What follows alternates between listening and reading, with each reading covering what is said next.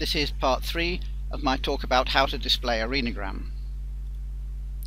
In part 1 I gave an introduction, and in part 2 I showed a quiz with questions designed to demonstrate why correct display of the renogram is important. I hope that you found that useful and that the answers to the questions in that quiz will inform what constitutes a good display.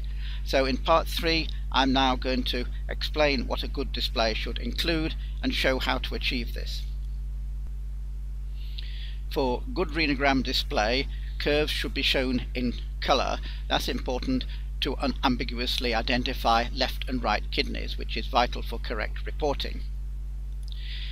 If you took part in the quiz in part 2 of this talk, you will appreciate that the vertical axis should be percentage of administered activity, not just counts per second, because that gives an indication of absolute function. The questions in the quiz clearly showed that if you just display counts per second, you have no idea whether the overall function of a kidney is good or bad. Also, from the questions in the quiz, I hope you'll appreciate that if you use the same axis scales for all studies, that is, you don't change the maximum on the axis from one study to another, and I chose the example of 15% maximum on the vertical axis and 40 minutes maximum on the horizontal axis, but you can choose whatever values are appropriate for the studies in your own department, as long as you're consistent. The reason for that is that it makes comparison of serial studies easy, because all renograms are shown on the same scales. That should have become clear from the examples that I showed during the quiz. It's also important to show essential details clearly. Obviously, the patient name, their identification, the date of the study should be shown, but also important functional results. The relative function of the left and right kidneys, possibly the percentage uptake under 2 or 3 minutes, and the time to peak. And additional processing details may also be needed by the nuclear medicine staff. Now, the gamma camera images are really only a means to see where the kidneys are. We use them to draw regions of interest, and from that we generate activity time curves. But it's the curves that are the important result of the renogram, so it's important to display those correctly. But nevertheless, radiologists like to see images, and so it's usual to include some sort of images within the renogram results display. However, there are too many images in the dynamic study to show them all. If there's one image every 20 seconds, there may be more than 100 images in a typical renogram, and you can't display all of those on a static screen such as a picture archiving system. So it's usual to create a series of representative summed images from the whole study. These needn't be equally spaced. For example, early on in the renogram, when things are changing quickly, we may want one image every 3 minutes, but later on, when things are changing more slowly, every 10 minutes will be sufficient. However, they must all be of the same duration, for example, all 3 minutes, rather than some of 3 minutes, some 5 minutes, and some 10 minutes duration. Otherwise, the total counts in each image won't be comparable. So here's an example. The first image is from 0 to 3 minutes, and the next one from 3 to 6 minutes. So those are each 3 minutes duration, with no gap between them when things are changing fairly quickly. But then we leave a gap, and the next image is from 7 to 10 minutes, and then we leave another gap, and the next one is from 17 to 20 minutes. So the duration of each image is the same, so they can be compared. When the computer displays these summed images, it's important that they're properly scaled. If the summed images are created as a series of separate statics, like these four from 0 to 5, 5 to 10, 10 to 15, and 20 to 25 minutes, then the computer may easily display each one with the upper level of each image set to its own maximum. In other words, it looks at the highest count in each image and sets the black level to be that count. Looking at these images, it gives the impression that the kidney empties rather slowly because the blackness doesn't decline very rapidly, and indeed the liver uptake appears to increase because it gets blacker towards the end of the study. However, if we look at the renogram curves, we see that actually both kidneys empty pretty well, and the counts have gone down very low by the end of the study. That's a different impression to what we get from the images. And we realize that the problem here is that as the bladder empties at the end of the study, the maximum count in the last image is much lower than the maximum count in the first image. But because that's been set to the upper level of black, it makes the kidneys look blacker than they really ought to.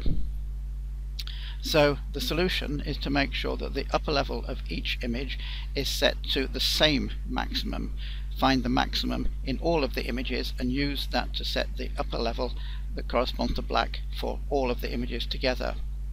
That shows the true picture where the blackness of the kidneys declines in line with what we see in the curves, and indeed the fact that the liver appears to get blacker is just an artifact of the change in the upper level. So that's something to watch out for when your computer displays a series of summed images. That leads on to something else which I call an interrupted renogram. Quite often the patient needs to go to the toilet during a renogram acquisition, particularly if a diuretic is being given. And as long as that happens after 10 minutes from the start of the renogram, then I believe it's okay to let them get off the camera and go to the toilet. However, keep the gamma camera acquisition running, so the camera is still acquiring images even though the patient isn't there. Then, when they return from the toilet, put them back in as close to the same position as possible and keep running the renogram acquisition until the normal end of the study at 30 or 40 minutes. Then, after the renogram is finished, you can review the images, and if you didn't quite manage to return them to exactly the same position, there will be a jump in the position of the kidneys when they got back from the toilet. But you can use realignment software to shift the images to put the kidneys back in the same position so that they will remain within the same region of interest when you come to process the study. In that way you can process and display the renogram curve as normal, and the curves should then just leave a gap in the curves. We can see here that the patient disappeared to the toilet between about 18 and 20 minutes, but during that time the green curve for the bladder came down naturally because they emptied the bladder, but the blue curve for the left kidney and the red curve for the right kidney can be joined up continuously, and you can see what it would have been had they not had to go to the toilet. So continuing the acquisition while the patient's not there enables you to produce one continuous curve despite the renogram being interrupted. Let's look at the recommendations from the different published guidelines about how to display the renogram. The International Scientific Committee of Radionuclides in Nephrurology, ISCORN, produced a consensus report on processing and display of the renogram as long ago as 1999.